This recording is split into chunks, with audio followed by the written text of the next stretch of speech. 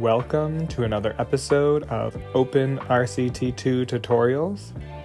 In this video, I'm going to be showing you how to build your very own wave pool like this one shown here, and also how to add waves to your seaside parks. So if you want waves crashing against the shoreline, I'm going to show you how to do that. Here's a few examples from my Cliffside Park. So if you haven't seen that video, feel free to check it out and take a tour of Cliffside Park. But this is a very simple trick. However, it does involve a scenery object from the Time Twister expansion pack. So if you don't have the expansion pack, I suggest you purchase it. Now to start, we have to go to Object Selection, go to Scenery, and turn on Prehistoric Theming. And then we will go to the Scenery tab, and the Prehistoric Theming, we will find the Geyser Scenery object. Now this is an animated object, but we can't control the timing or the direction of these. So if you build a bunch of them, we can find out the direction they animate.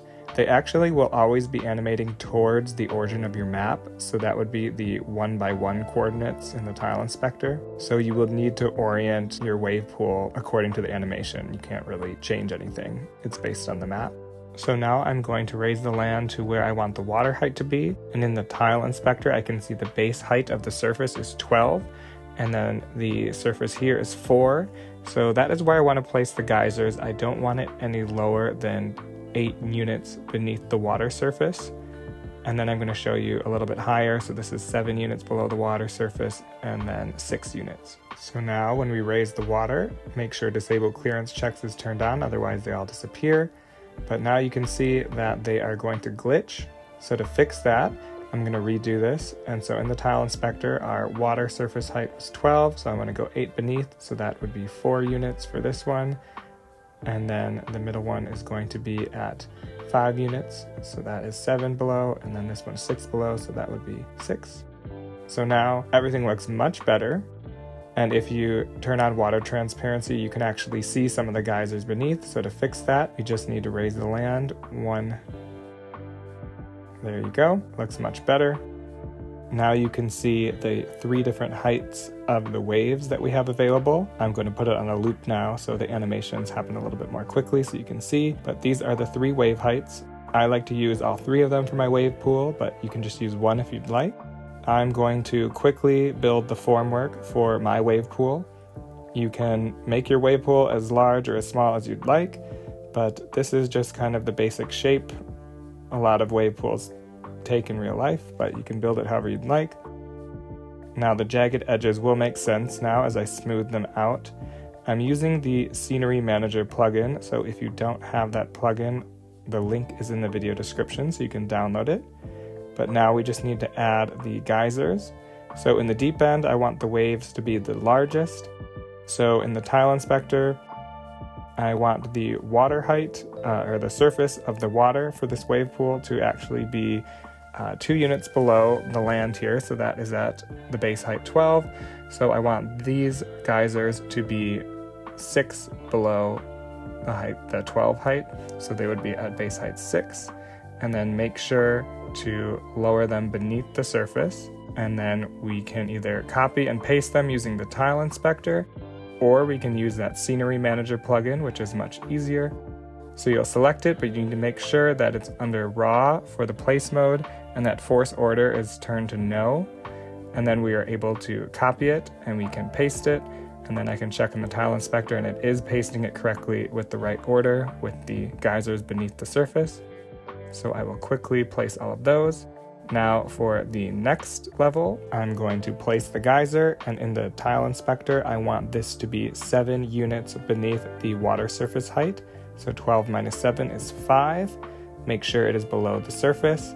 And then the Scenery Manager plugin, I will copy and paste all of these. So basically the waves are going to be going from larger to smaller as they head towards the shallower end of the wave pool. And then now for the final row of geysers, I'm going to place another geyser here. And then in the tile inspector, I want this one to be 8 units beneath the height of the water. So that would be at base height 4. Make sure that it is beneath the surface in the tile inspector order. Then back into the Scenery Manager, I'm going to paste these. You can barely see them, but they're there. And I'm taking care not to place any geysers in the corners where the scenery objects are. And now that that's all done, make sure disable clearance checks is on, otherwise these will all disappear when you raise the land and the water.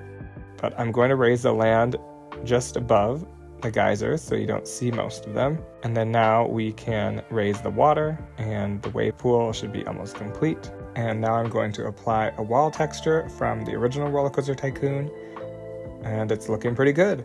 Now all we got to do is add a way for peeps to ride it. So I'm going to use the Flying Saucers ride, and I'm going to place it right here. And you want the entrance and exit to be as close to the edges as possible because you don't want to have peeps walking on water as they're queuing in line. And I'm going to make it so you can see those entrance and exit buildings. And here we have 2 more. Now, if we open them, it is going to populate them with what looks like little tubes. Now, if you have the arbitrary ride type changes cheat turned on, we can change them all to 3D theaters, and that will make the platform disappear. So it makes it really easy to have the illusion that they're just floating on water. Now we're just going to add the queue lines and the exits, so all the path work is there. And now here's something I forgot to do. I actually messed up when I was doing the edging. I want to actually make it so it looks more like steps coming up to the shallow end of the wave pool. So that's what I'm doing here, just a little bit of scenery work. And I think that's going to look much better. And then now I'm going to finish off with some pathing around the entire wave pool, so it looks a little bit more like a water park, and connecting all of our entrances and exits. And then now we can use the tile inspector to make the queue lines and exit paths invisible. Now, because we changed these to 3D theaters, the ride will operate without any guests, which we don't want. So if we go into the operating mode area, we can turn on the wait for full load, and that will make sure that the rides operate more like the normal Flying Saucer or Dodgems ride, where they need a full load of guests to operate. So I think that looks pretty good.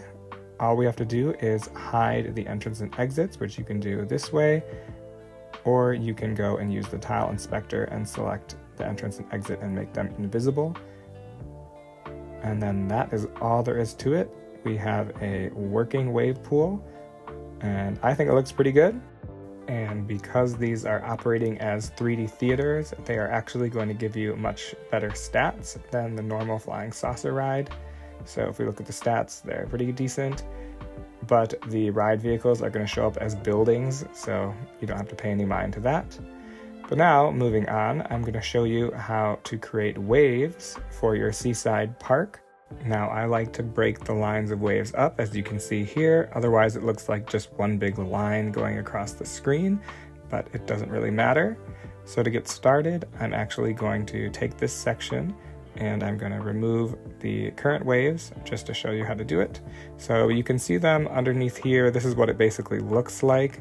So we have all of those waves there, but as I remove them, we will start from scratch. So it's the same principle as before. We're going to take the geyser and we're going to place it here, and then you're going to open the tile inspector and we're going to make sure it's below the surface, and then make sure you lower it to the appropriate base height that you would like. So I'm going to put that at 2, and then we can copy and paste it with the tile inspector and make a nice long row, however long you'd like it. And then once you have that done, we can then open the scenery manager up and we'll just copy the whole row. So when you select, again, make sure that you have it in raw mode and that force order is to no, and make sure you deselect all of these items that you don't want. We just want small scenery. And then we're going to select the row and copy, and then we paste it, but we're going to move it over 1. So you just move it over 1 tile for each row, like so, and it's pretty simple, and that will create your line of waves. The only problem is when you get to a place like here at the end where the surface that I'm pasting with the scenery manager, it's higher than the surface before, so it's starting to raise the geysers that we're pasting. So when you run into something like that, you know, you can just copy and paste it through the tile inspector. The same goes for when you get to the shoreline and it's jagged and there's you know, it's not a straight line. You can just paste it appropriately wherever you want the waves to end. And once you're finished with that, the only thing left to do is to raise the water surface back up. Now, if you like to use the transparent water view, you'll actually see the geysers sticking up a little bit. So to remedy this situation, you can actually change the texture of the surface so it blends in a little bit better. But if you like having the sandy surface texture or something lighter, another option is to just raise the land up 2 units so that the geysers are hidden. But that is all there is to it, and now you have your working waves. I think this is an awesome idea if you have a seaside park and you want to give it something extra. I was actually pretty happy with myself once I discovered this trick, so I hope you enjoy it as well. And to let me know if you have any questions in the comments, and if you like this video, be sure to give it a thumbs up and make sure to subscribe, because next time I'm going to be showing you how to build your very own Windseeker or Skyscreamer Starflyer model, as you can see here, so stay tuned for more.